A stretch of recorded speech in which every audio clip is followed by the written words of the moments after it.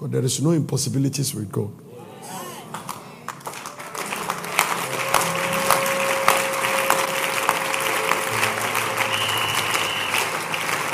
Listen, God is interested in you serving Him than just solving a problem for you. I see many people come around me, they just want God to solve a problem. And after that, they can go and do whatever they want. Until one problem comes again. Then they come and look for God. Why don't you let problem come and meet you with God?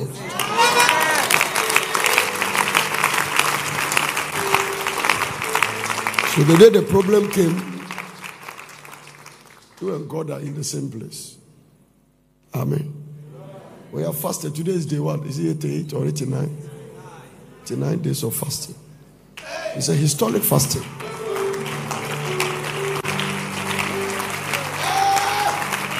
Those who fasted, they are clapping. If you are not clapping, why not?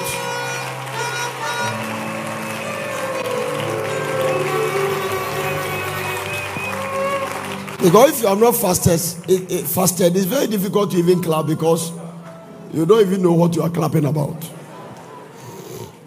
But I don't blame you for not clapping because you don't know what you are clapping for. Amen. Man shall not live by bread alone. What a blessing it is for God to give us grace. Listen, a lot of good things will come out of this fasting. And it has stopped a lot of satanic activities in the realms of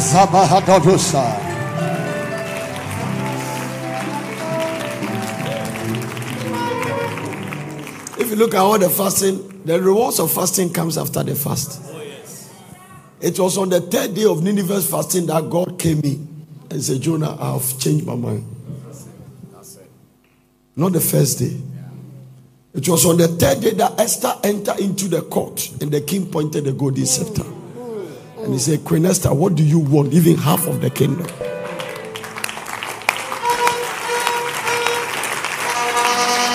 It was on the 40 days of the fast that the Bible said, and the Lord repented. And Moses stood in the tabernacle for 40 days and 40 nights. Amen. Daniel petition fasting was a different one. I am not giving up until I see manifestation. On the 21st day, God showed up.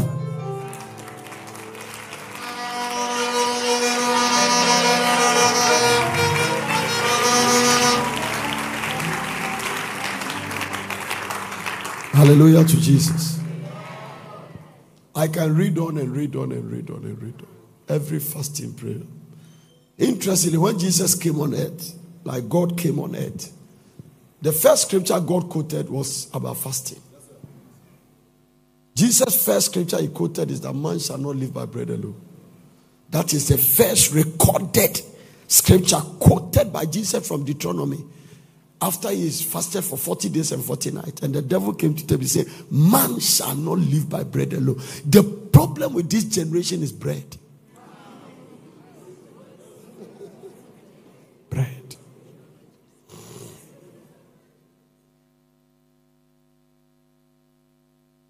It is the most dangerous among all the appetites. The food appetite is more dangerous than the sex appetite. Anyone that cannot control his mouth cannot control his waist. This is the bottom line. If you pretend you didn't hear what I said, that is exactly what I said.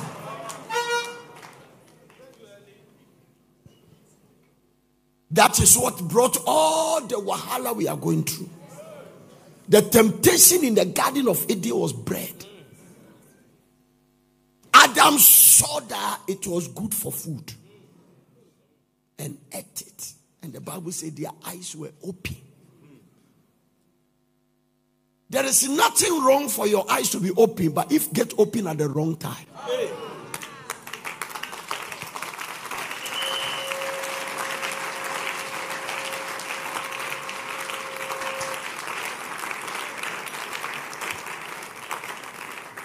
And so you can eat one food and your eyes will be open.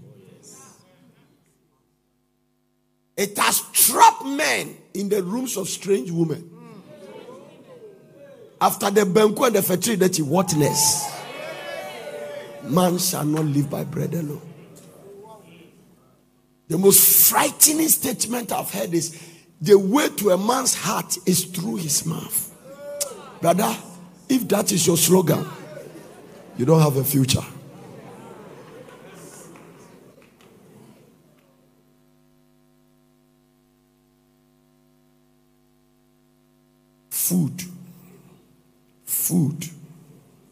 Food.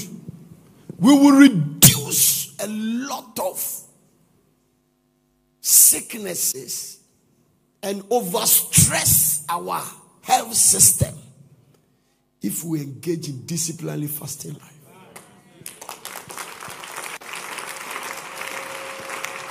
That's all. Almost every sickness in your body came through some food.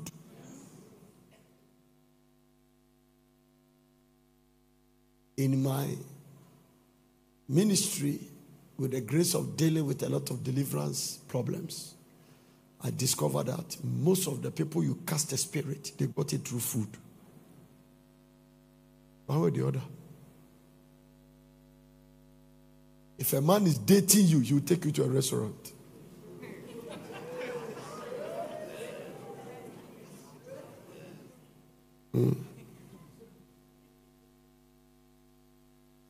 Some of you getting close to Christmas, you eat all manner of things.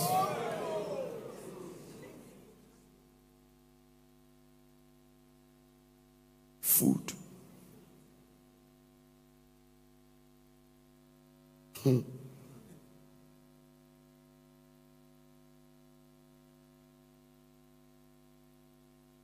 We have some dogs at home, and one white man friend said, Nana, give them food at a certain time.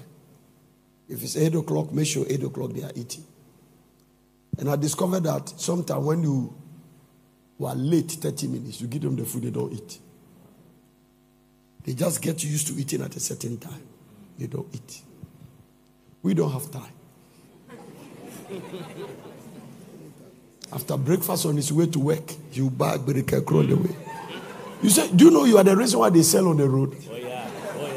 Yes. If nobody buys, they have stopped. If you see the Nkati cake seller, you are the reason why. Because you know when you see it, you will buy it. People are fasting, all they see is food in their dream. Monday salad, Tuesday Nkati Nkwai, Tuesday sincerely, how many of you fast and you dream food? And you are liars too, that is another problem. Hallelujah. Food. When we started this 100-day fasting, people make it look like we have committed sin. You see people talking as if we have sinned. And the reason they are talking so because we have sinned. No, denying them food, then you are their enemy. Yes. But the benefits that goes with it.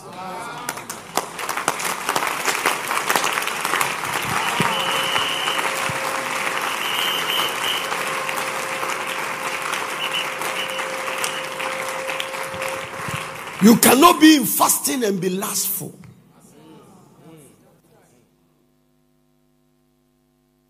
If you are doing a 14-day dry fasting, by third day, strength leave you. You will lose. Between 7 to 10 days, you have lost sex appetite. You have lost food appetite. You have lost greed and covetous appetite. Only fasting can do that.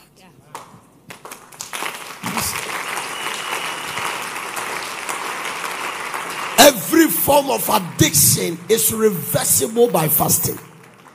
Pornographic addiction, lustful addiction, food addiction.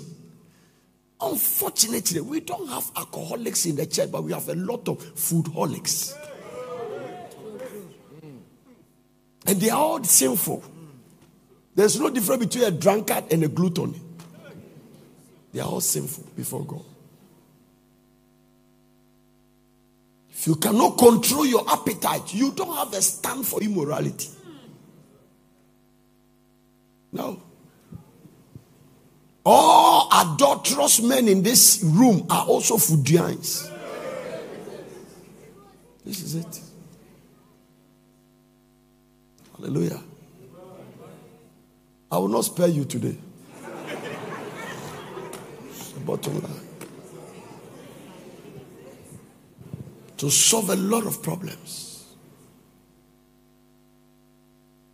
Somebody told me, I went to a funeral after eating. My life has never been the same. Sickness upon sickness. Not every food you see is food. Paul commanded us to pray on every food. Some people, they eat half before they remember to pray. Half of the food is already gone. They say, Lord, sanctify the one in and the one I'm continuing. There are some they don't even remember at all. After the food is gone, they say, Lord, I really forgotten to pray. But since it has not digested, do something about it.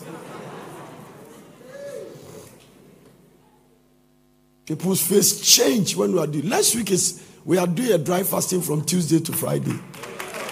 Yes. Only on water. Ending this thing very strong. I want to start from Wednesday. The Lord says, son, it's December. It's not a joke. There are 2 months among the 12 of the months that you don't play. December and January. No. If you were a Fudian these 2 months, I'm telling you. Don't invest in your stomach. Invest in your mind. Amen.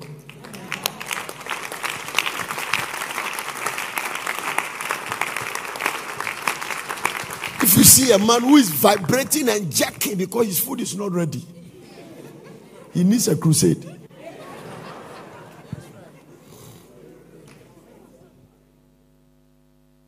I catch him say, "Boss, 7 pay." And they say, "You ready?" Me person game and jerking, kaka. He needs a.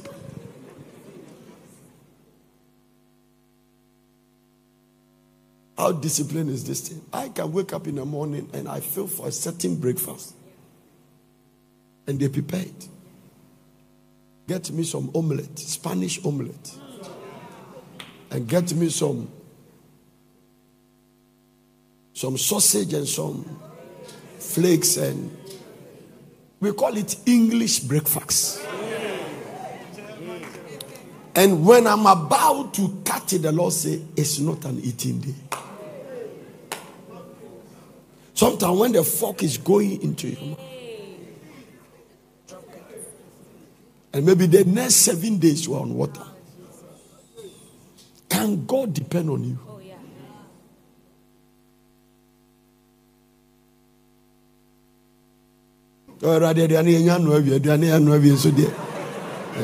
Fasting. One can in Temu Yanka, okay, and Sarma Mama starting. I said, God is too late. Mercy, Lord. Hallelujah. You are where you are as a result of the price of prayer and fasting you paid. And where you are going will determine the one you are doing now. So I don't need to close my eyes and prophesy. For fasting for 100 days, I know you have a future.